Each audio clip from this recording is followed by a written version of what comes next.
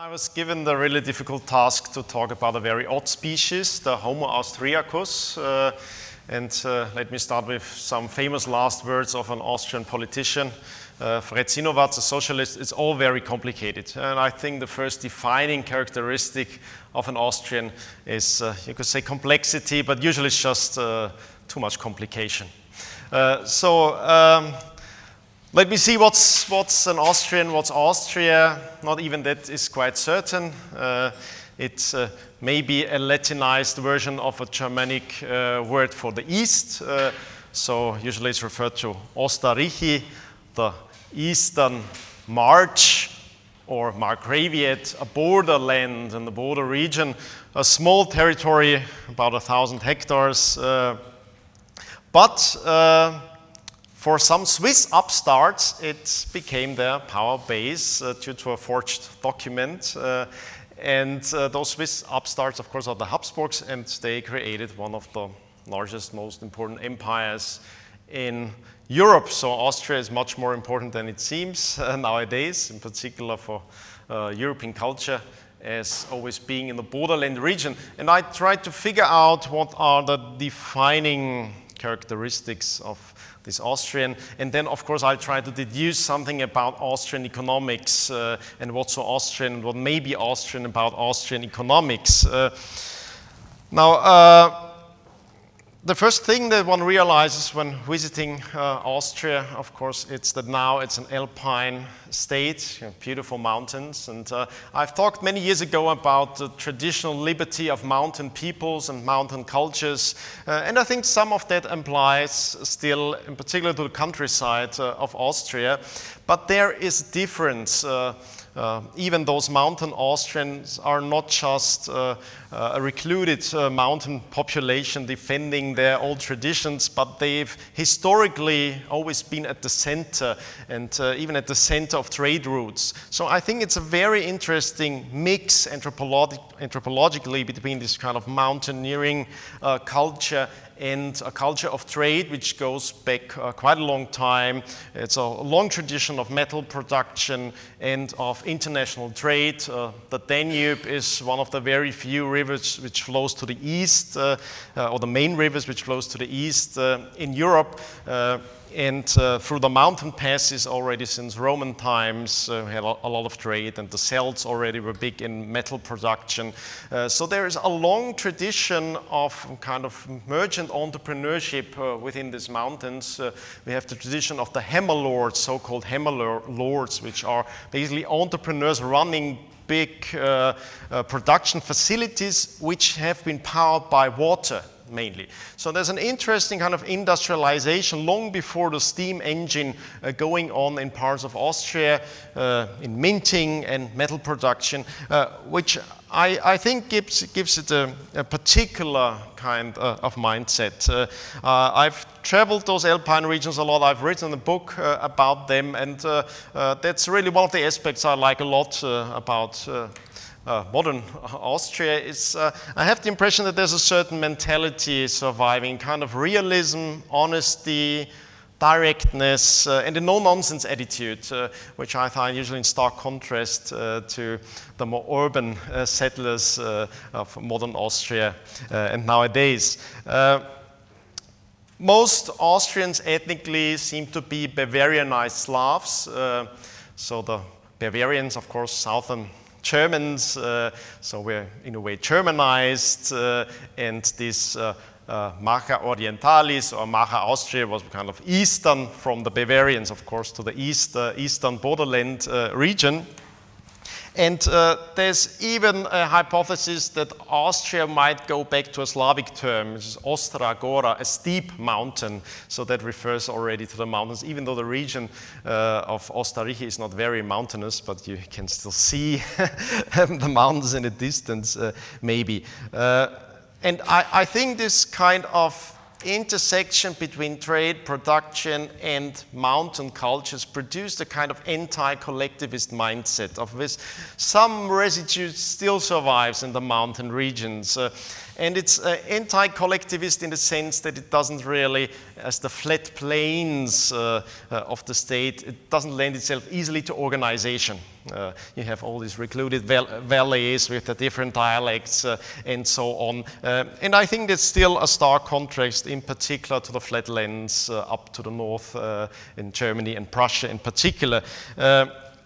The survival in the Alpine region still needs cooperation, so there is a strong tradition of non-state cooperation still surviving until today. With a lot of cooperatives, you have water cooperatives, you have valley cooperatives, and those are overlapping, so they are not just exclusive, nation-like, state-like creatures, but more kind of bottom-up cooperation between smaller scale farmers who basically are entrepreneurs, of course. We have a tradition of dispersed farms in large parts of Austria.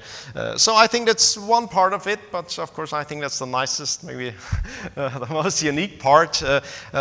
Then of course for political and religious reasons, Austria has been severed from the German in particular German political units for a while. And one of the religious reasons, of course, Catholicism, that the Counter-Reformation was successful in Austria because the Habsburg were Catholic family, and it's a kind of top-down imposition, of course, but still large parts retain the Catholic culture. And what's so Catholic about the culture and what makes it unique? I think it's the Baroque style. And Baroque meant in the beginning something strange and bizarre. Even the word grotesque comes from the grotto in the Baroque garden.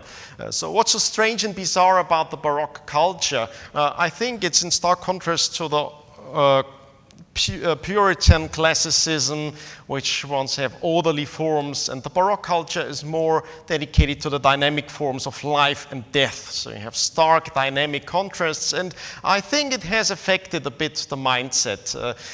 The human form is considered as divine in Catholic thought, so you see a lot more reference to the human body, to the human form, and to the sensual, as opposed to the more abstract, idealized approach to art. Then, of course, you have the universality of Catholicism and the interconnectedness, so it was the Baroque culture combined many different art forms, in particular opera, music, and sculpture and paintings. I think that's contributed to a unique mentality which until nowadays is a bit different from the German. And then there might even be a link to the Austrian school. Some philosophers claim, as the philosopher Mr. Krassel has tried to point out, that as Aristotelian realism has survived due to Catholicism to a larger degree in Austria throughout the schools and the universities. And interestingly, one of the few philosophers Karl Menger cites frequently is Aristotle in his principles. So there might even be a link to that realism in a philosophical sense, which I like to see as defining, in particular in an age where reality doesn't seem to be that important, and understanding of reality doesn't seem to be that important compared to your idealized utopian visions of what should be and what could be. So then, of course, it seems like Austria is German but not Germany. And I think that's one of the best points about it, to be German but not Germany. And it meant usually to not be Prussian. So Austrian could be defined as the not or non-Prussian. And that was the view of one of the most important poets and writers of Austrian literature, Hugo von Hofmannsthal. And he even set up a table. He started comparing the typical Austrian and the typical Prussian. And I think it's quite insightful. Of course, the only way to speak about the Austrian is in an Austrian way, which means with a disclaimer that you shouldn't take anything too serious of what I'm saying. That is quite important. I think it's all full of prejudice, but of course, contrary to popular prejudice, calling something a prejudice doesn't mean that it's wrong. But still, it's a list of prejudices that Hugo von Hofmannsthal offered in a table. He contrast it by saying that the Prussians are bound together by a state mentality, whereas the Austrians are bound together by love for the homeland. Now, what does that mean? I figured out the love for the homeland in the Alpine region is something completely different. It does not refer usually to a closed border that you control, or a closed bordered region that you try to control. Usually, if in the Alpine countryside people refer to their Heimat, their homeland, they are referring to mountaintops, to pinnacles as points of orientation. So it's a kind of attachment to the place you've grown up or you feel a longing to, and that's quite a different bond, I'd say. Hugo von Hofmannsthal claimed that the Prussians show more virtue and more efficiency. Seems obvious, but the Austrians more piety and more humanity. Thus, Prussians are strong in abstractions and great in execution. The Austrians are quicker in perception.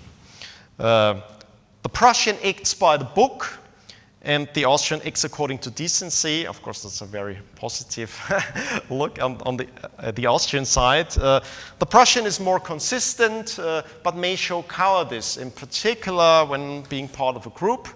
A cowardice in standing out, being afraid to stand out, whereas the Austrian shows more ability to find one's way in life individually.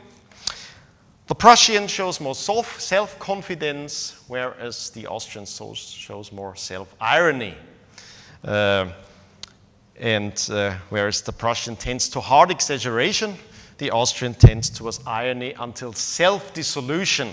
So it might even be looked at as a point of characterlessness or lack of character, whereas the Prussian has a willed character, according to Hofmannsthal, and the inability to think oneself into others. He tends to be self-righteous, presumptuous, schoolmasterly, whereas the Austrian tends to be shamefaced, vain, and witty. Of course, as I said, full of prejudice, but I think maybe a bit enlightening. The German, says Hofmannsthal, is accustomed from his school days onwards to show disdain for healthy human understanding by being satisfied with words that have been raised up to the noble standing of concepts. And of course, we had this impression of idealist abstract philosophy on Germany, which Austria has not been spared, but a little bit. Only a little bit. Then, of course, Austria, compared to Prussia, was an old empire and not a progressive nation state. And that tended to be the most important political difference. I think the link between culture and democracy is just as Hans has stated in his introduction to the democracy, the God that failed. He gives the Austrian Empire as an example. And I think I have a reason for that, of course, negative correlation between culture and democracy. So as an old empire, of course, it was always lacking in democracy, whatever that means. And I think the reason is that culture is produced by an elite of geeks. And in a democratic state, this elite of geeks is to a large part absorbed by politics. So you have all these policy wongs, which would concentrate on the more aesthetic, scientific, cultural endeavors to prove themselves, to become upstarts. And of course, the reason for these aesthetic passions of the Austrian bourgeoisie was to imitate the noblemen, but they couldn't imitate them politically, so they had to imitate them as patrons of culture and science. And I think that's one of the reasons for the flourishing of culture in Austria. So not being progressive was actually quite a strong point in having a quite progressive and flourishing culture, which still defines Austria. And still, I mean, the main capital surviving, which we've been living off quite comfortably for a long time, is this huge cultural capital that's been amassed over quite a long time. In Austria, of course, there were reforms and or even democratic reforms, but it tended to be a top-down thing with a small state elite, which is usually referred to as Josephinism, and Karl Peter will talk about more later on. And this kind of Josephinism, which goes back to the enlightened absolutism of Joseph, is of course, I think it's the stain on the liberal elites of Austria. So most thought about liberalization as being a top-down process which needs to get rid of the old traditions and cultures which are an obstacles to being a progressive state. But in Austria it was just a small elite, and I think it failed in a tremendous way, and it was obvious in Austria. The failure was obvious. When the liberals were successful, they disappeared. There are a few places where it's that obvious that the kind of Whiggism or liberal Whiggism was a big failure in Austria, and I think that reflected upon the political mentality of Austrians, a kind of skepticism, a kind of pessimism even. I'll talk more about that later on. So being an old empire, interestingly, even though it was a borderland against the Avars and the Huns and the Turks and the Mongols and so on, later on the Ottoman Empire turned out to be an ally because it was one of the remaining old empires, and both the Ottoman Empire and the Austrian Empire, nationalism was the major danger or foe, in particular the new language-oriented and exclusive nationalism that was emerging, linked to democracy later on. So it was more like the Ottoman Empire than Prussia, of course, and early on there was a kind of direction towards the east, given the Danube, there are old trade links, and for a certain time Austria was really important in Oriental trade. Most of the mail was done by Austrian ships in the Ottoman Empire, and Austrian harbors became centers of cotton trade, and that was the main reason why a new kind of entrepreneurship emerged in Austria. It was mainly in the textile industry, which created private riches, and I think then with having this orientation in trying to be patrons of the arts and cultures is the main reason for this flourishing, and I would call it kind of late Enlightenment in Austria, but of course we'll have to distinguish Enlightenment. I think if one can talk about an Austrian Enlightenment, it's much closer to the Scottish Enlightenment than to the French Enlightenment. And I think the main difference is that you really have that exchange between the academics and the artists and the merchants. And then I think we can see in Vienna, out of all places, in the private atmosphere of the salon or the coffee shop, it's a more private exchange of people from different walks of life. It's not an exclusive academic or exclusively political project, this kind of enlightenment. So it's really a flourishing of merchants who have the money and the time to be interested in scholarship, and scholars and artists who are funded by and helped by these patrons of arts and the sciences, and I think that's a unique mix. So I'm quite fond of this description as late Enlightenment, and I totally agree with my Swiss friend Robert Neff, who counts the Austrian school among those representatives of the late Austrian Enlightenment. The orientation to the East is also reflected in the saying by Metternich that in Vienna the Balkans begin, and Vienna, of course, is quite odd. It's not alpine in any sense. It's a contrast. It's even in its music you feel that there's an Eastern touch. It's more, it has a more sentimental feeling to it. and it sounds a bit like crying. It's not that happy alpine folkloric music. So I think in Austria there was really a meeting of different souls, and it's a historic bridge between, so it's maybe the easternmost part of Western Europe, I'd say, with crucial importance to Europe as a cultural area. And then, of course, Vienna became a center. In Vienna, early on, even Maria Theresia started a school, which is not a diplomatic academy, and started as a school to learn Turkish, interestingly, Turkish, Persian, and Arabic, for reasons of trade. And of course, it was mercantilism. That's a tainted aspect of Austrian entrepreneurship. As Josephinism in economics as well, we had a top-down approach of a small area of almost complete economic liberty, but reserved to a small minority. And they were called the K&K privilegierte Großhändler, the privileged great merchants. And it was really just a small number of people who got amazing economic liberty. No taxation, no regulation, entirely free to do as you like, be based in free harbors like Trieste and Fiume, where, yeah, you're totally exempt from any state oversight, more or less. And of course, that led to an increase of riches and a belated but very quick industrialization of Austria, but it led to reactions as well, and they were very stark in Vienna. So you had this kind of late Enlightenment, lots of people having time and passion to think about the world, and you have a tiny elite controlling a lot of this economic process. And then, of course, you have the typical pattern of inflation. The founders' era in the 19th century, the phase of the strongest economic development ended in the founders' crash, and it's a typical boom-bust cycle early on, quite a classical example of that, and the reaction was very strong.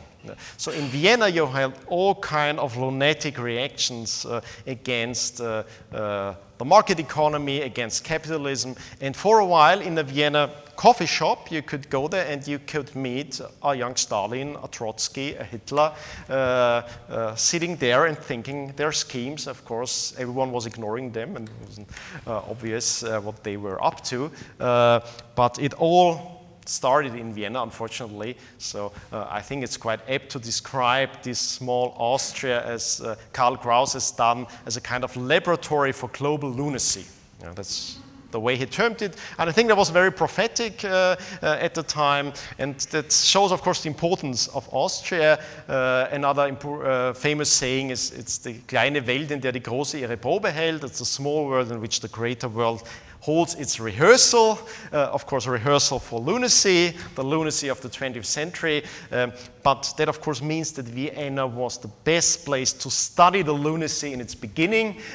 So that's why Vienna produced this profound tradition of understanding lunacy, criticizing lunacy, and trying to fight lunacy. But of course, when trying to fight lunacy, you realize that you need a certain mindset, and that was developed in Vienna. And now I started talking about the homo, now I'm talking about the gay. It's the gay apocalypse in Vienna. It's the certain mood where you understand that processes of decivilization are going on. And you as an individual, of course, you are part of historical patterns. It would be quite foolish to exaggerate your importance and to take it too hard that sometimes the world doesn't seem to follow the Whiggish pattern, but a pattern of frustration and of things being built up, falling down. So it's a particular mindset which is a bit gloomy, but still full of irony and humor, and I think it's the only way to take it, and I think it's the only way to take the modern world. And this art was perfected in Vienna, how to live through times of decivilization and how to keep your good spirits at a time like that. In the Fledermaus, there's a famous line, the operetta, glücklich ist, wer vergisst, was doch nicht zu ändern ist. You are happy if you stop thinking about what you can't change, just I mean, you can conclude, focus on what you can change, that would be quite positive, but of course you can also just conclude a very pessimistic outlook, as it's obvious in Nestroy, another very important writer for Austria. He says, for example, of every human, I believe the worst, including myself, and I've hardly ever been wrong. So it's a kind of gloomy, but maybe realistic, no-nonsense approach to human nature. You don't expect too much. You've seen the utopian ideas and experiments. You've seen the lunacy in its infancy. And if you're an intelligent person, you've learned something. And Nestroy again, he says, I think the major characteristic of progress, it always seems larger than it really is. And it's kind of no-nonsense approach, I'd say, which I really like in Austrian literature, and in particular in this phase I would call the late Enlightenment. So I think quite obviously it was the right setting for the Austrian School of Economics to emerge, and there are some parts that are really, really Austrian in that sense. Among it, now let's look at modern Austria just briefly. I have a hate and love relationship, of course, with the country. Erich Greta von Kühnel-Ledin has described it as the Republik der Neidgenossen. So it's a republic of which the last remaining bond is envy. It's not like the Eidgenossen in Switzerland, it's the Neidgenossen in Austria, which means comrades in envy. Of course, maybe it's linked to having been great in the past and being reduced to being quite small and stuff like that. I mean, of course, that should do something to cultural mentality.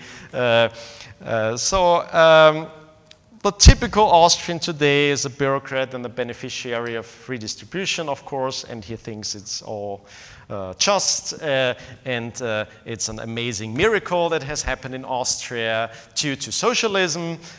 Vienna is still listed among quite a few rankings as the best place in the world to live, the highest quality of life. So it looks like an amazing success story that we have. Of course, there are other reasons than socialism for that, but they are quite complicated to look at. Those rankings are mainly done by asking expats. So if you are living on a UN salary tax-free in Vienna, it's great. In particular because the competition by Viennese spenders is reduced because they are taxed so highly that you can get a lot for your money. And then, of course, you live in a city that was among the 5 top cities in the world already in the last century and the century before. So it already had 2 million inhabitants, and you see that, of course, in the city it has a huge cultural heritage and architecture and buildings, even outside of the small city centers where most tourists are concentrated. So you have a lot of high quality buildings already built for 2 million people city, this rich culture and this rich cultural heritage. And most of the value nowadays is created by tourism, so that's of course a bit concentrated and transitory. So if you don't have to earn your money in Vienna, or you don't have to earn it honestly in Vienna, it's a great place to live, certainly, but then also you can have a great life in France, of course, if you don't depend on the France salary and are not taxed by the French. French is a bit like that, I'd say, the quality of life in Austria. It's still, I mean, what's positive about Austria, of course, we had the German Wirtschaftswunder as well, but kind of piggyback. So even in Germany, they don't understand anything about their economic miracle, and in Austria is even less understanding. So most Austrians are pretty sure it's redistribution that made us that wealthy and will keep us that wealthy. So about, I'd say 90% of the population are convinced this kind of redistributive system and the purport system we had in Austria that had this brought about this social peace and harmony where everyone gets along and we all get wealthy mysteriously. Of course, there was a lot of historical luck, being the major trade partner of Germany and being on the right side of the Iron Curtain. just historical luck, I'd say, because it was quite close. It was fairly close. And if Mises is correct in his memories, he was quite crucial in avoiding Soviet and socialist experiments in Austria by convincing the socialists of the time, who were real thinkers at the time, of course, in Vienna. And so he made some impression, apparently, just by argumentation on them in the coffee shops and in the salons, which I think is great. So what is positive about Austria nowadays? I think the best thing about it is relatively small. Not as small as it should be or could be, but still relatively small compared to other countries. As I said, it's part of German culture, but it's not Germany, and I think nowadays that's really a big plus. And it's less urban than Germany, so you still have these countervailing powers of the countryside, this alpine culture I mentioned before. So I think that's one of the reasons I'm still living in Austria, and I enjoy living in Austria. Of course, the tendency is obvious, but we always say in Austria we were 5 years later than the Germans, so we can always watch in consternation what the Germans are doing, and then have enough time, we hope, to react or flee, as it turns out. So what is so Austrian about the Austrian school? I'd say it's a realist approach, a no-nonsense approach to the world. It's interdisciplinary, which of course much of this spirit of the late Enlightenment in Vienna, where most of the scientific progress happened not at university. That was quite obvious. It was not the major academics. Most of the important representatives of Austrian schools, and there are various Austrian Viennese schools, never got full professorships. It was usually the more mainstream colleagues. So a lot happened in the coffee shops and the salon atmosphere, where there was also an exchange with the practitioners, the entrepreneurs, the merchants, and so on. And I think that shows in the Austrian school as well. I think the Geist of Hayek and, of course, the Mises guys were really the places where most scientific progress happened for a school, and influenced a lot of different disciplines, which we may not even know because it's hidden. There are no transcripts of the sessions of the Mises guys, but it's hidden in the influence of very important thinkers of their time. I think what's Austrian about the Austrian school as well is it respects complexity, diversity, and individuality, which of course was the only way to survive in this complicated pattern of the K und K monarchy, a mix of ethnicities and religions, in particular in Vienna, that showed that kind of complication. So it really doesn't lend itself to idealize political projects, because you immediately you run into practical difficulties of how people settled historically and what their links are, and they're all very paradoxical. So the kind of ethnic cleansing that happened also, of course, happened later with the wars, and the landscape before was totally different and extremely complicated, so you can't really draw lines on a map, and it's most obvious, I think, in this region. I think there's what's Austrian about the Austrian school is a distrust in the great ideals, even the ideal of democracy.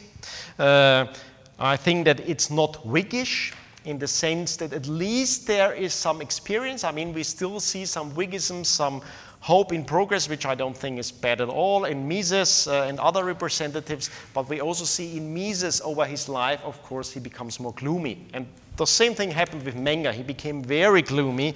He even stopped writing. So I think that's too much. That's not the Viennese way to really take it to your heart.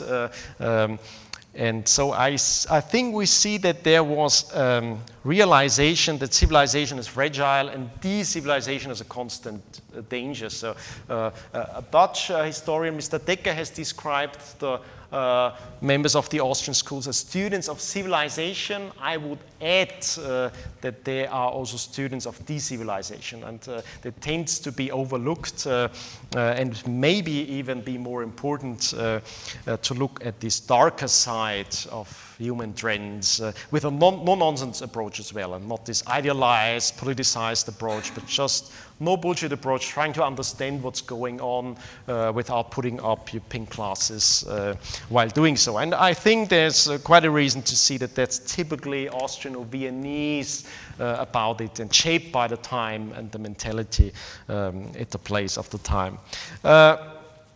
Nowadays, there is some trend by academics to claim that the modern Austrian school is not Austrian at all. It's an invention by Americans, and there's a lot of blame heaped nowadays. A few works have come out recently who study the history of the Austrian school by academics, mainstream academics, and they, of course, they point towards something that happened in the US tradition, and I think unfairly Hans gets a lot of blame as well for being a representative of an un-Austrian Austrian school, and I think that's totally mistaken.